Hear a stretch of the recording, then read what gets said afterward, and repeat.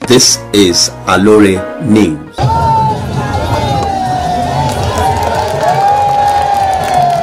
Oyo State Governor Makinde has flagged off the complete reconstruction of 4.67 kilometers Odo-Ona, Arapaja, Asunle Road in Aloore local government area of the state. The governor flagged off the road during the campaign of the People's Democratic Party (PDP) to the local government. These projects will be completed timely and will add value to the people living in this area.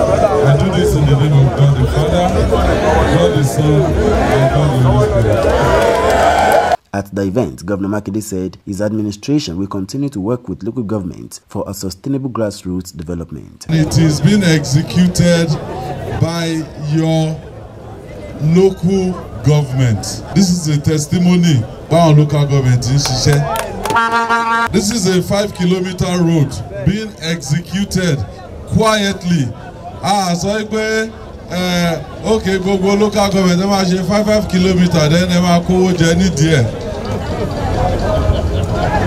If that is the style, that style could work in all your states. It is gone and gone forever. In his address, the Commissioner for Local Government and Chieftaincy Matters, Barrister Aloore, commended Governor Makinde for his focus on development at local government level across the state. This is one of the several projects being embarked upon by the local government in Oyo State. The Ministry of Local Government has put in place some very strict control measures to ensure that projects are delivered on time and with quality delivery as well. At Aloore Local Government Secretariat Idiayure, Governor Makinde met with traditional rulers, traditional worshippers, market men and women, non-Yoruba indigenes, retirees, teachers, artisans, and people with disability.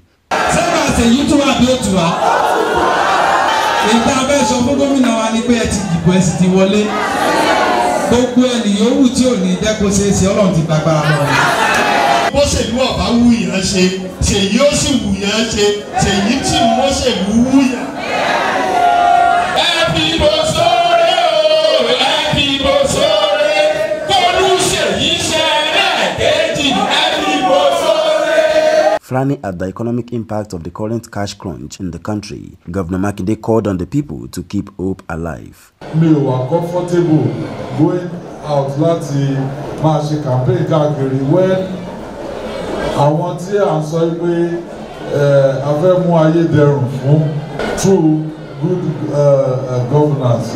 They are the ones that are really títí tí wọ́n suffer.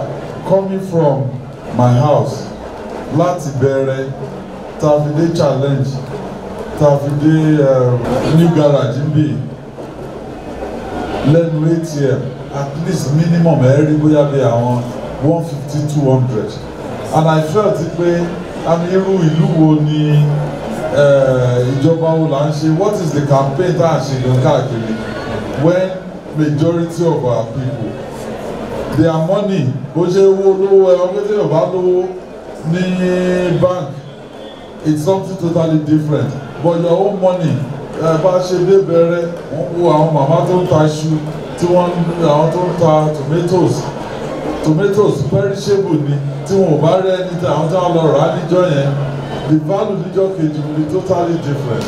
At the Power Pentecostal Church, New Garage, Ibadan, Governor Makinde met with the leadership of Christian Association of Nigeria (CAN), where he charged the Christian body to vote all PDP candidates in the state. The hardship ní ilẹ̀ wa lórílẹ̀‐èdè wa must stop.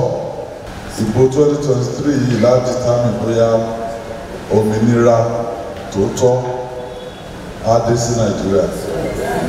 At the Central Mosque, Olomi, Ibadan, Governor Makinde met with the League of Imams and Afars, who sang the endorsement of the governor's re-election bid.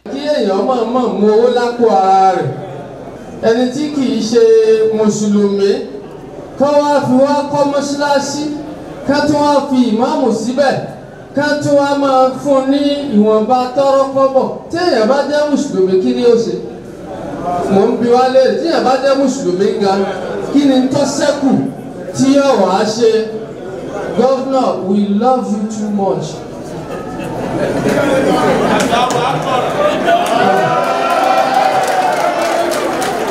Because you are doing well. Like previous outings, the reception of Governor Makinde at the local government and other PDP candidates was impressive. Gbenga Deshui, reporting for Aloore News.